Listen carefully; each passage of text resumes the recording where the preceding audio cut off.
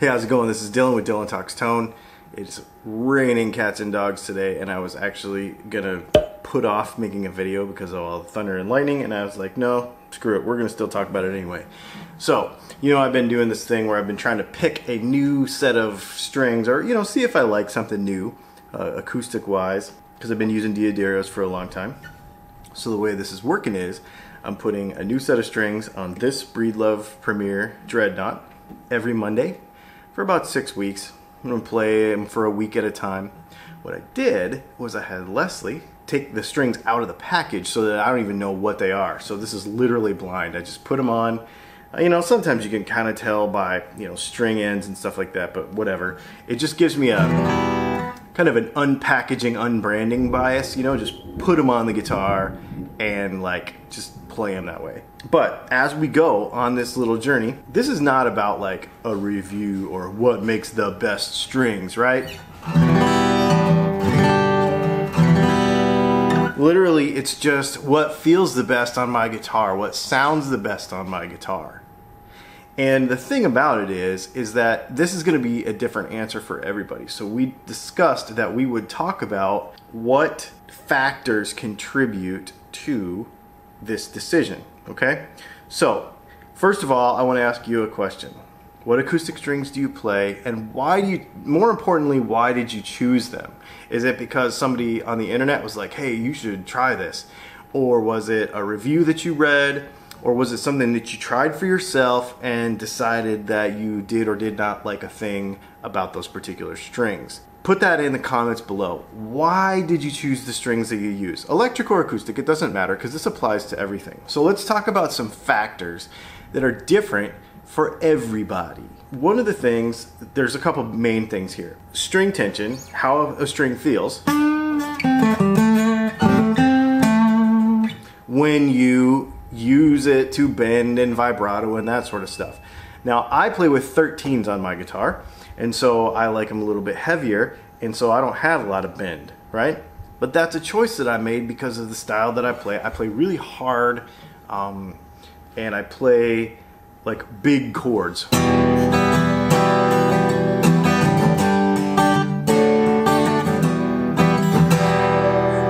Okay, so I like the big open chord feel. That's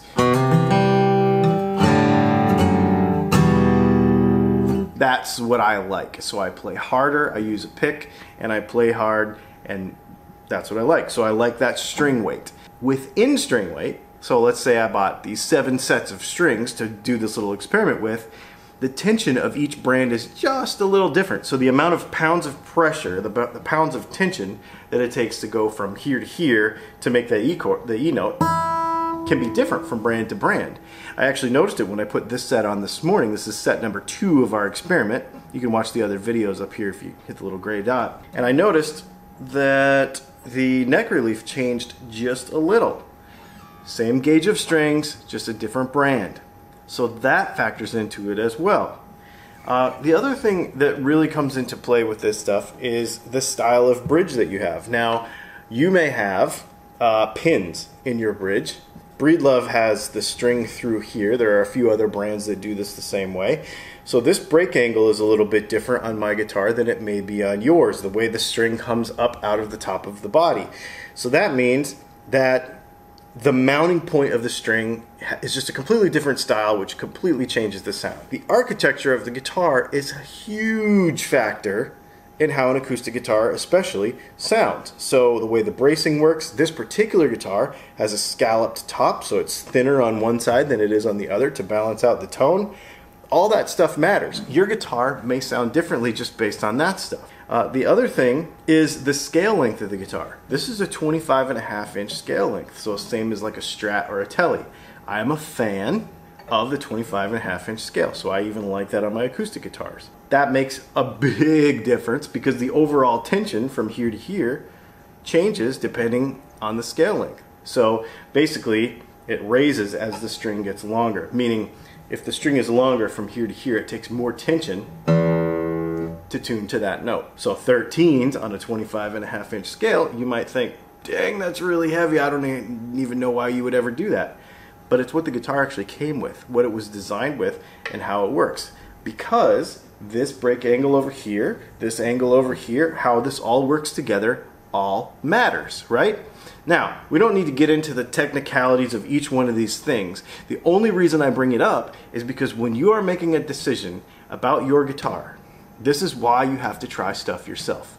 Because your playing style, your particular guitar, how you like your guitar set up, if you like your action high up here at the 12th, or if you like it very, very low, depending on the string and the coating, if it's a coated string, if it has, you know, if it's phosphor, or if it's bronze or phosphor bronze, all those things matter depending on your situation. The only way to know for yourself is to actually go and try it.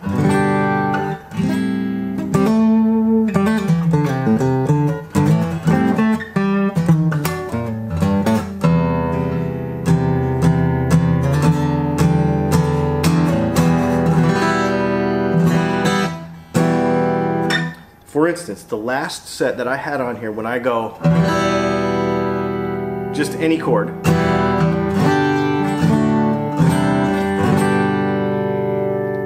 it had this weird ring on the B.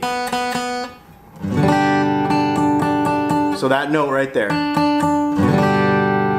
would ring out way louder, because here's a huge other factor that you may not think about. Where you play, your style of playing, which means how your arm goes over the top of the guitar, how long your hand is, everything, determines where this hand is going to end up and how you're going to strum, okay? And so, I don't know if you noticed or not, but I strum kind of on an angle from about here back to about here. So that's going to give me a particular sound that's different from like an up and down directly over the sound hole, or directly over the bridge. But I'm on a kind of an angle, and I think most of us, we kind of are, but not everybody. So that particular set of strings made this weird that I just didn't like. That set of strings probably doesn't do that to you. So another thing is just our playing style, how we hold the guitar. Are you a strummer, or are you a finger picker? All those sort of things all play into this. Now that's not just with an acoustic. Most of this stuff, except for top scalloping and tone wood stuff, doesn't really apply as much on an electric guitar but it does, most of this stuff does cross over to an electric. So the point is, when you make that decision for yourself, what you're using, do your research. Go out and play. Just figure it out. In the description of this video, I'm going to go ahead and put a couple of things. I'm going to put a list, and you'll be able to click on it, and it'll be the list of all the tools that we use as guitar tech tools to do setups on guitars. Okay? It's just on Amazon. You can go check it out. And the other thing we're going to leave is a list of all the strings that we're trying in this video. Let me know, do me a favor and let me know if you've tried any of these things and what your results were, because I'm curious to see how a different person has a different result from me, kind of just lending to this whole idea of that we all try things just a little differently. There is no wrong answer here, right?